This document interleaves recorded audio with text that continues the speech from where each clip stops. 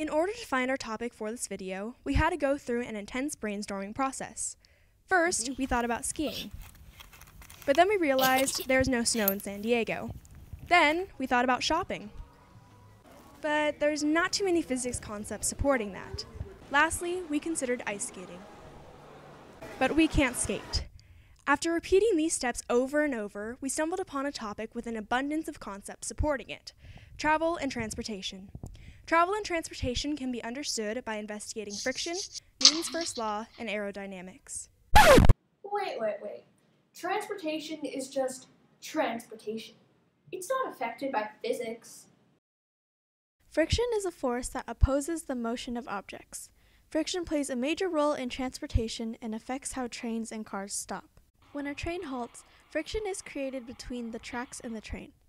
Although the steel wheels and tracks appear to be smooth, they both have rough surfaces that rub against one another and cause the train to slow down and eventually stop when the brakes are applied. Brake pads, which are made out of rubber and other materials that have the ability to grip onto surfaces, are pushed onto the wheel to stop the train. Car wheels are made of similar materials and have treads that allow the car to be easily maneuvered.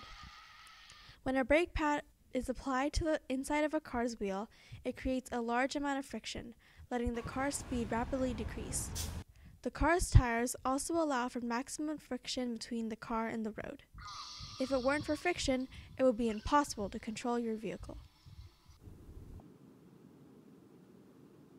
Nobody needs friction.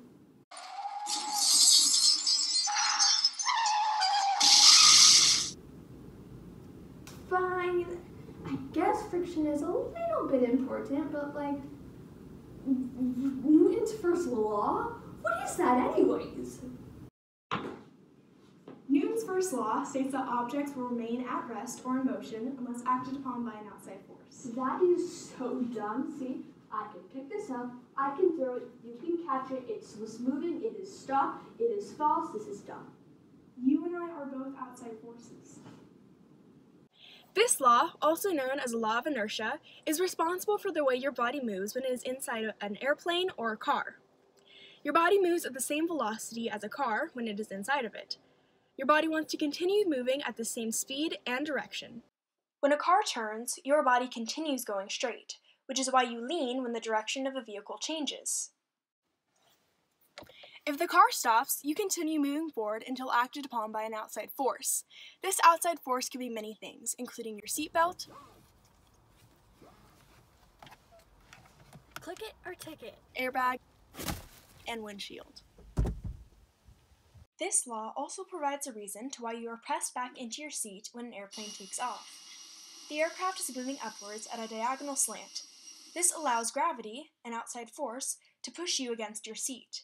The plane is also traveling much faster than your body, and your body is pushed back as the airplane pulls you with it as you continue forward. Well, I guess inertia is important, but that other thing you said, aerodynamics, is probably just something stupid. Do you mean aerodynamics? Whatever. Well, aerodynamics is extremely important to traveling and affects how transportation devices look and work. Aerodynamics is the study of how solid bodies move through air.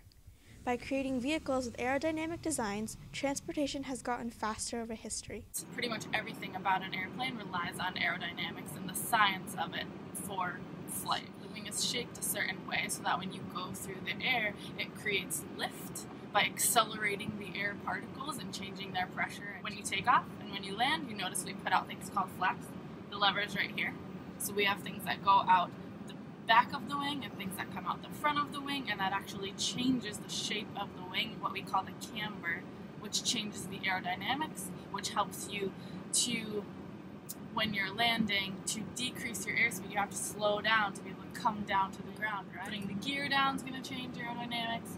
Using the flaps is going to change your aerodynamics. All those different things. So those all affect airplanes and how they fly all the time. Fine. I guess physics does have an effect on travel and transportation.